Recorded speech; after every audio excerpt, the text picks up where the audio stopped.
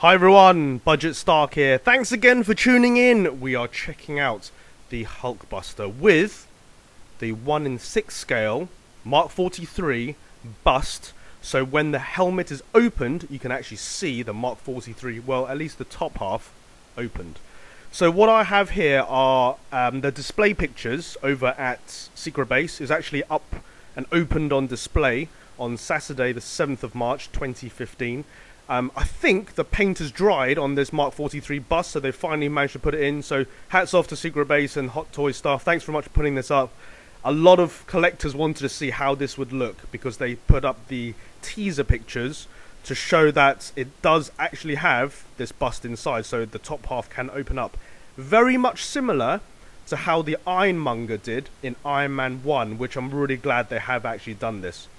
So I think you guys can see from the pictures that the front two sections of the chest armor folds downwards, revealing the detailed armor underneath that. I actually really like the look of the detailed armor underneath. The gold flaps on the left and right side, so the 4 parts in total, those open upwards, and that's the top portion slides down. The top half of the helmet just lifts off completely, and you'll see that right at the end of the video. The detail on this is phenomenal. There's a couple of things I wanted to show you guys. Number one is the weathering. It's very, very weathered, almost battle damaged.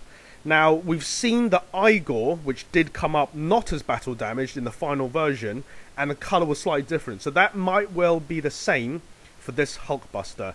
And here are some pictures of the helmets, which I think will actually go on top of the Mark 43 bust. So that doesn't necessarily have to be taken out. Plus the Mark 43 head helmet section is actually on a ball joint, so you can swivel that around as seen in the earlier pictures. And at the very end of this video, you will see how this looks in its entirety, standing without the helmet, so you can get an actual size of it and how menacing that looks. So, hope you guys enjoyed this. Sorry again I can't do a full video because they don't allow filming over at Secret Base. But hopefully we'll see you guys at the next video. Thanks again for tuning in.